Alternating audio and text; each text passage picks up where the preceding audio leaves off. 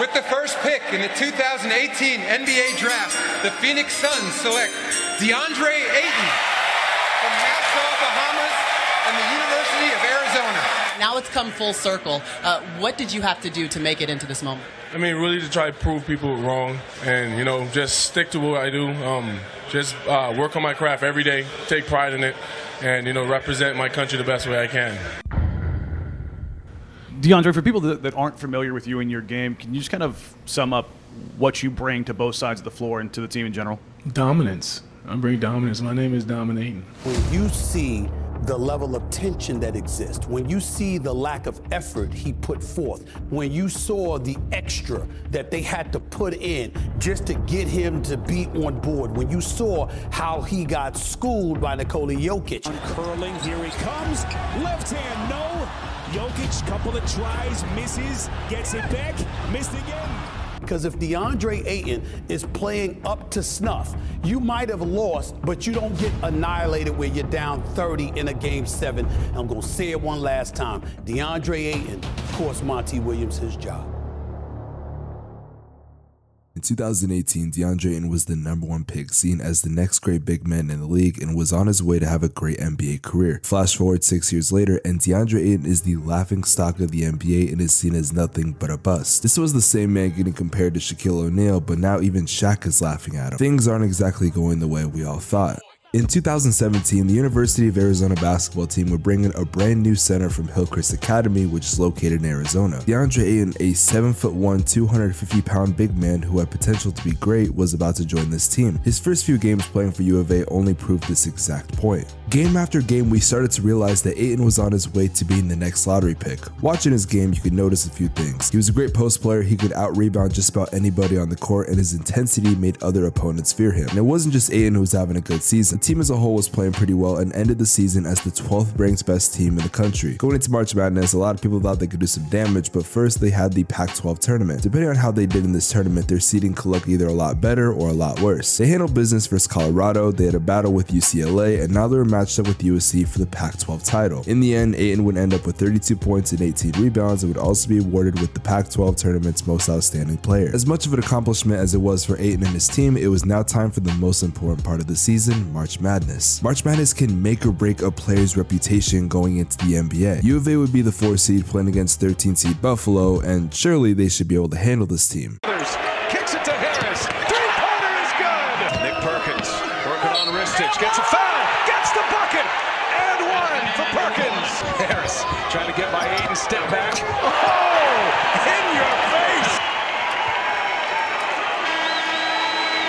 21-point win. Round 1. They got upset in round 1, and they didn't just lose, they got a grade A ass whooping. Ayton would finish the game with 14 points and 13 rebounds, but shot a piss poor 16 of 13 from the field. For context, this is someone who shot 61% from the field that year, and in the biggest game of the year, he shot 46%. In the end, Villanova would be crowned the champions, and wait, is that Will still true? As bad as of a performance he had, it really didn't matter because he was projected to go #1 in the 2018 NBA draft. Now, I need you to understand something. This was one of the most loaded draft classes we had seen in quite a while. Trae Young from Oklahoma, Jaren Jackson Jr. from Michigan State, Jalen Brunson and Mikal Bridges from Nova, Shea from Kentucky, and also there was this kid from Slovenia that definitely won't be relevant later on in this video. So it's safe to say this was one of the best draft classes we had seen in a while. And in this draft, the #1 pick would go to the Phoenix Suns, who were the worst team in the NBA that year. Most analysts were saying the smart move was to take Ayton at 1, and I mean, it was almost perfect. Too perfect. Arizona kid who played at an Arizona college going to an Arizona team. Also, Phoenix lacked a great big man, and Ayton was getting compared to Shaq. And you know who Shaq's duo was? Well, it was Kobe Bryant. And guess who was getting comparisons to Kobe Bryant? Devin fucking Booker. Ayton was the perfect pick that you had to take. Sure, there were some other great players in that class, but Ayton made sense. The only other person who even came close was Luka Doncic, yet nobody took him serious compared to Ayton because he was an overseas player. Nowadays, it doesn't really matter where you come from. If you can ball, you can ball. But back in 2018, NBA media was filled with xenophobia on a level that was unprecedented. Flash forward to the draft and everything went exactly as planned. Now Phoenix has their guy and Ayton can have a great career. In his rookie season, he would average about 16 points and 10 rebounds. Ayton was a double-double monster in college, and so far this was translating into the NBA. The Suns weren't that good, so people didn't pay attention, but his rookie year you could say was a success. His second year, however, would be very, oh great, he just got busted for PEDs. Great job, DeAndre! When he came back, things actually got better. His stats bumped up a little bit, but also this was the bubble year. If you remember in the NBA bubble, the Suns actually got invited because technically, according to math, they had a chance to make the playoffs via the brand new play-in tournament. The Suns would proceed to go 8-0 and shock the world. Fortunately, they barely missed the playoffs, but there was hope in Phoenix. The following year, DeAndre Ayton had everything to prove, and so did the Suns. They had just gotten Chris Paul, and a lot of people thought this was going to be a very fun team. They would end the season as the second seed in the West, and now it was time for the postseason. Ayton would average about 16-11 in round 1 versus the Lakers, then 14-10 versus the Nuggets. Yes, there was a time period where people thought DeAndre Ayton was better than Nikola Jokic. After sweeping the Nuggets, the Suns made the Western Conference Finals where they'd be facing against the Los Angeles Clippers. Ayton would have a great series, averaging about 18-4 and almost 2 blocks a game, but this is what you probably remember from that series.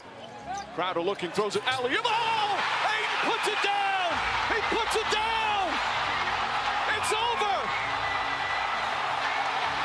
The Suns would advance to the finals, but tragically they would lose to the Bucks in 6 games. Ayton had a solid series, but it really didn't matter in the end because Giannis was just too dominant. In 2021, he had a good season, but now something was coming up. Ayton would be eligible for a 4-year, $132 million contract by the Suns. There was a mixed reaction around the league whether or not the Suns should offer it to him, but during the offseason, he would eventually sign it. This would come to become the biggest mistake the Suns could have made, and after this contract was signed, everything would change. Sure, he had an 18-10 year, but if you watch the games, you could tell something was off. He lacked his intensity and started to become a liability on the offensive side. And in the playoffs, it was shown to the world that he was a joke. When asked about it, he got defensive, even though everyone could tell what was going on. At the end of his Suns tenure, we learned a few things. Ayton was statistically a good center, but that was really about it. For the #1 pick, he was performing below expectations. Luka Doncic was an MVP candidate, and Ayton couldn't even crack 20 points per game. During the offseason, it became very apparent that Ayton was going to get traded. When Frank Vogel was brought onto the team, he said he wanted to work with Ayton because he believed in him. However, in a 3-team trade, Ayton would be flipped to Portland, and in my eyes, this was a good move. Ayton gets a fresh start and he gets to be on a team with no expectations. Surely he's going to have a career year on a rebuilding team, but at the time recording this video, Ayton is having the worst season of his career. But how is that? Well, we might have the answers. According to a report from a team source, it said that Ayton has been tardy, throwing tantrums, and showing resemblance to Hassan Whiteside. And no, not because of his play. This is the same guy who said he was a max player and had nothing to prove. Ayton had potential to be a great player, but somewhere down the line he stopped caring about the game, and now the bust narrative fits him perfectly. As much money as he has, his work ethic is piss poor, and he's a spoiled brat who only made the NBA because of his height. Maybe that sounds harsh, but this is coming from the same guy who said getting another contract was success in the NBA. You know, once you get to that second contract, once you achieve all your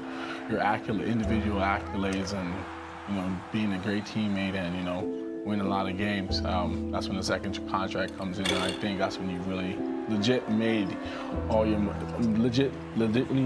money, and you know, you're really set for life.